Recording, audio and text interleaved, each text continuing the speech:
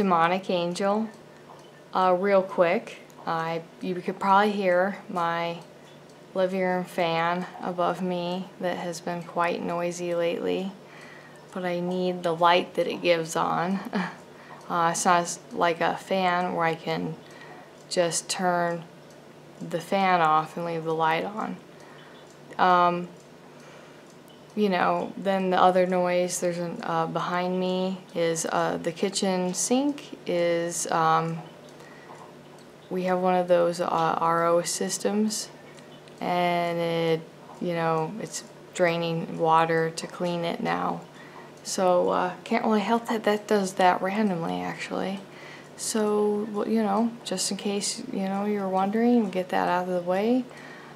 Today will be a review of a place that I went with my husband about 2 weeks ago, week and a half. This was Harbor Freight in Apache Junction, Arizona.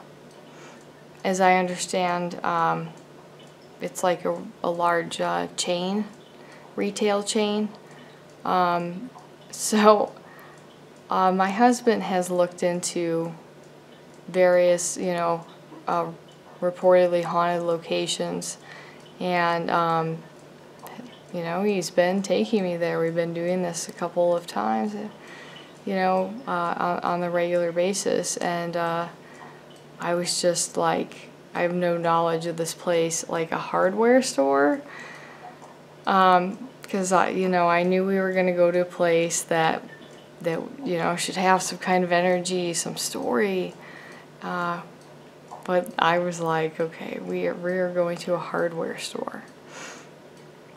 It's a fairly big building, and of course, like right up at the front is the cashiers, and then it's all the different aisles, and then in the back, in the corner, the store is the restrooms, and then like behind that, you can see that it's like a warehouse kind of a situation, and it's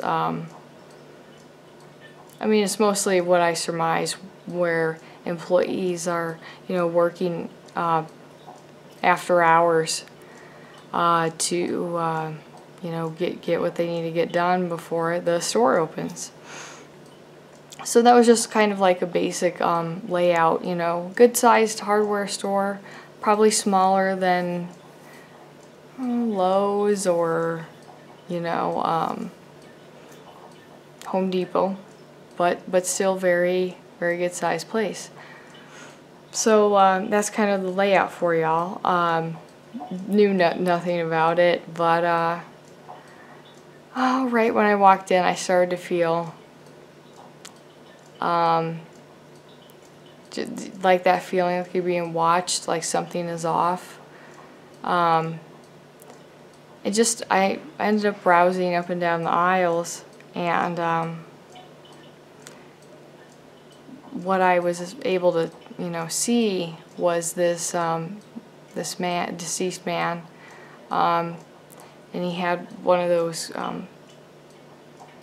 old-timer hats on. He used to like to wear his backwards, so you would see the front of it with the buttons on the hat, the cap, and he had like a buttoned shirt, and he had cigarettes and glasses in it, in his little front pocket there.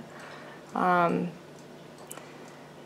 I got enough detail to tell that, the chronic smoking really made his skin very wrinkly, leathery, and that he also wore boots or really hard shoes. And I saw him through a different aisle in my mind's eye, and I was thinking, is this other people see him like this? But I don't really think that he actually wants to show himself to living people. I think that he really wants his privacy, and he wants it respected. He's not afraid to do various things to voice his displeasure. But yeah, I do think the employees see him. I think they see these little glimpses of him, and it's very quick. Like here he is in his little checkered shirt, hat, boots, jeans, and now he's gone. And even when we were walking around, it got pretty cold. Like, this is summer in Arizona. So it was like, I mean, it could have been the air conditioner gust or whatever, but it was a cold that made me feel drained. Like you work so hard or whatever, and you sit down, and then you're like, where did 3 hours go? Because you're just so drained, and you didn't do anything except really like stare at the TV, but you didn't engage any of it. It's like, where did the time go? Like, kind of, you're so drained. That's the way I started to feel, and then I started to feel nauseous. And so when I was trying to figure out, the good couple questions, like, who is this guy? Why is he here? When I tried to focus on his death, I think that that he had like a heart attack. And I say that because I think he had several, at least a few heart attacks in the prior years leading up to his death, because it's like, and when I kind of get this information from him, it's like the doctors are telling him, hey, you need to slow up on the smoking or you could have another heart attack. And that's not what he's going to do. So he keeps smoking. And he knew, I guess what I'm saying is he knew that it was what was happening to him. And he wasn't too far away or whatever, and he retreated into the men's restroom. And I took him a while to kind of die, like 10-15 minutes. No one, checked on him or whatever. And he knew he was gonna die. He was in pain, and that was it. Dying at the hardware store. So I do think that he at least had a wife who was alive at the time that he died, just because when I kind of am him, there's a lot of memories like that. And I also would, if I would place him, I would say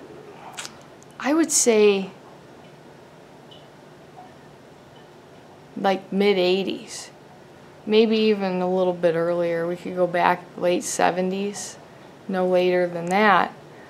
But probably the farthest out I would go would be like 1990, of when I believe this guy died. So it's been a long time, and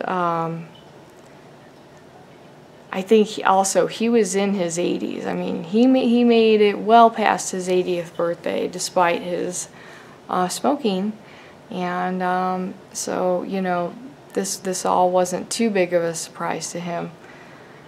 So then I started to focus on, and of course the nausea, the kind of sweating, those symptoms I experienced. That definitely helps me believe that he did have a heart attack. I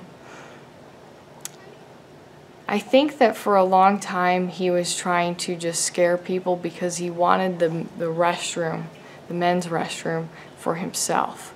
He he just woke up there dead, and he didn't really know what else to do, and he just wanted people out of his space. and he really retreated to the restroom.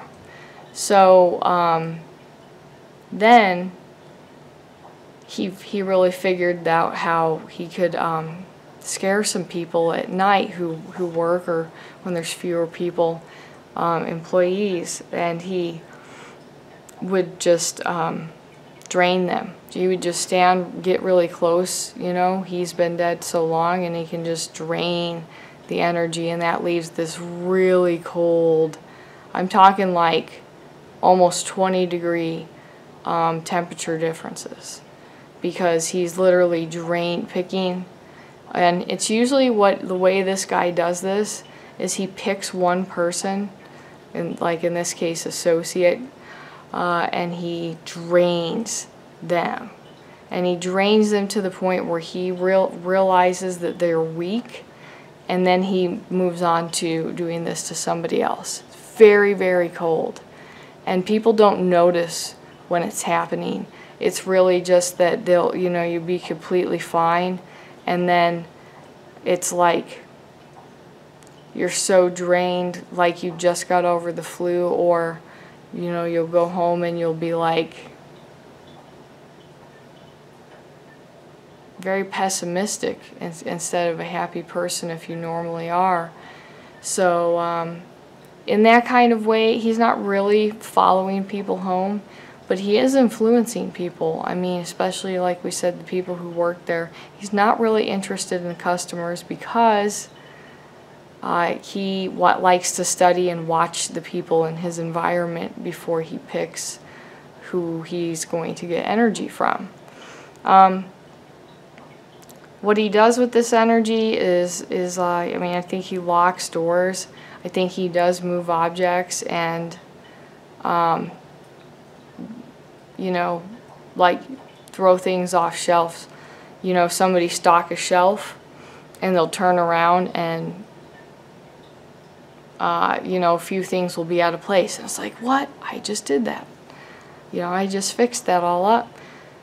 So, but some of the other information I got, I think he was a military gentleman, possibly Navy, and that was his. He was really, really proud of that. I really didn't get too much more information about him, other than I don't think he wasn't from like Arizona. So probably came out here to retreat from the cold weather. The heat is less hard on the body of people who have like arthritis. I think he is, though, slowly fading. His ego is dissolving, just like at the last place we talked about.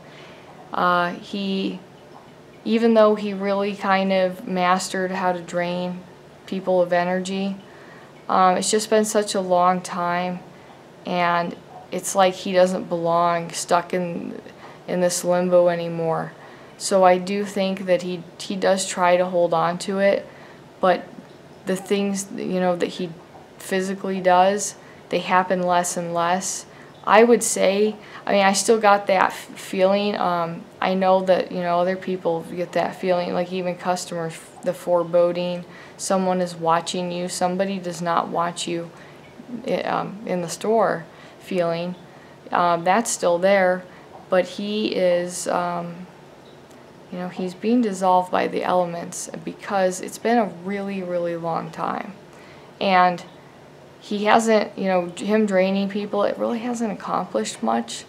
So it's kind of like he's quietly fading away into the, eternal void. But hey, in 5 years from now, I don't even think that you could call this place haunted. I think that he'll be completely gone. I wouldn't recommend trying to move him on, or and anger him, engage him in any way, because this process is really going smoothly, and there's no reason to intervene. Just that if anybody's watching this, hey, you work at that place and you feel that way, you know, do some protection before and after work. Carry a lucky charm or religious medallion, and just keep that protection from yourself to, you know, keep him from draining you. Take lots of breaks and things like this. So this is my review of Harbor Freight tools in Apache Junction, Arizona. I did go there with my husband, but you know, for many reasons, like my channel content, I didn't do that. I didn't, you know, film on location. However, the next video I have like this, where I, you know, do my psychic thing, that will actually be, we'll film it. It might be outdoors, but either way, I'm totally promising that the next one will be on location. So, you know, let me know what you think. If you work there, if any of this helps you out, just let me know in the comments, and check out my Patreon page. I love all of you guys. Take it easy. Bye.